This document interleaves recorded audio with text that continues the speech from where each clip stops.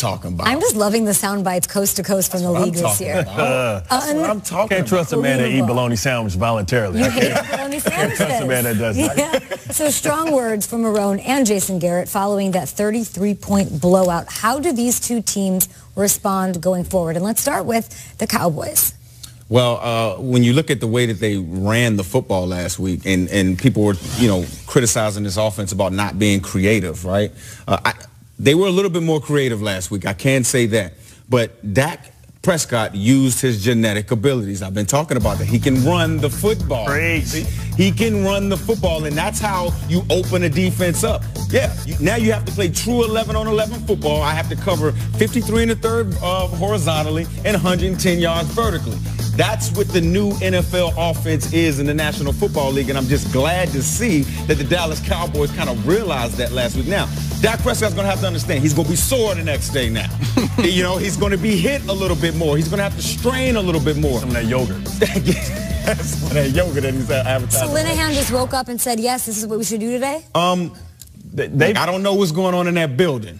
But what I will say is you can see that it was a concerted effort on film for Dak to run the football and for this offensive line to be dominant up front. She's on to something, because sometimes you take a step back and you realize, okay, what are our strengths? What do we need to play to? Sometimes you need those moments, and they have continued to say that they're sticking by Scott Linehan, whether it's upper management or whether it's Jason Garrett, and those were just words for a while. Jones then goes and says, Cam Newton, the way they use him and the way they, that's why you saw it. That was coded language. He said that years ago. He said that weeks ago. He said he needs to be more like Cam Newton and Jared Goff. What does Jared Goff do? He gets to the line early, and the coach is telling him and doing some of the thinking for him, saying, look, the safety's coming here. These are the two plays. 15 seconds. Okay, I got to go. See you later. Right? And what does Cam do? He uses his legs. He uses his ability, his athleticism.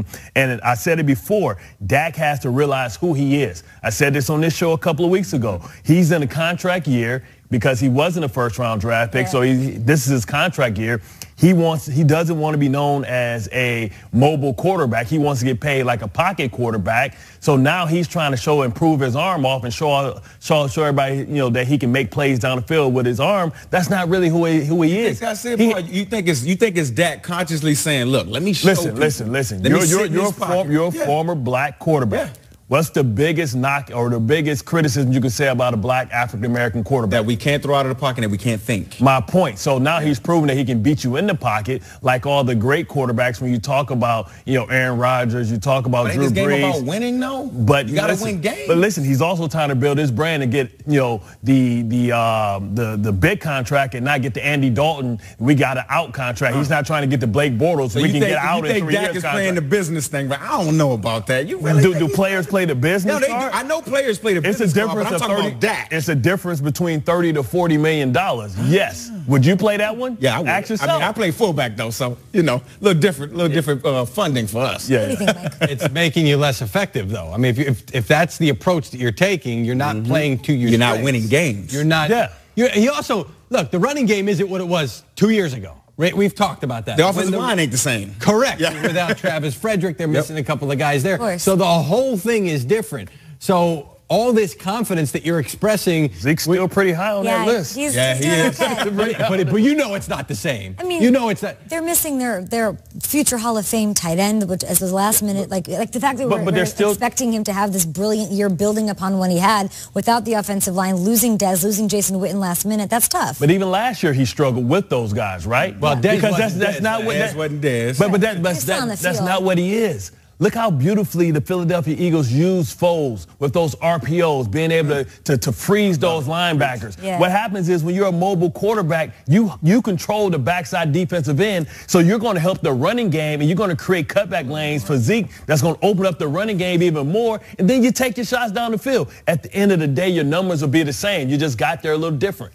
This team's 3-3. They haven't won on the road. I love the win over the Jags. I feel like I still don't know who they are. They have the number 2 No, I'm talking about the Cowboys. Oh. They have the number 2 defense in the league right now going into this week. I love that. Hopefully they can lean on that. They should lean on the run, which is what their identity should be. We haven't seen it consistently enough on offense, and they've got to win on the road, and that's what they've got this week in Washington. Absolutely, but I think they realized what their identity was, and like I said with Linehan, they were just words. Now it's more than words. Now it's on film. Now they see it for themselves. You would think, if the question was how are they going to respond to this, I would think that they would continue to do what they did last week and start to play. But it's easy to play good defense when your offense is running the football. Right. That's always. Well, I was talking offensively. Yeah, I know. But whenever, let's say that defense slips and give up some explosive plays, can this offense get in the track meet?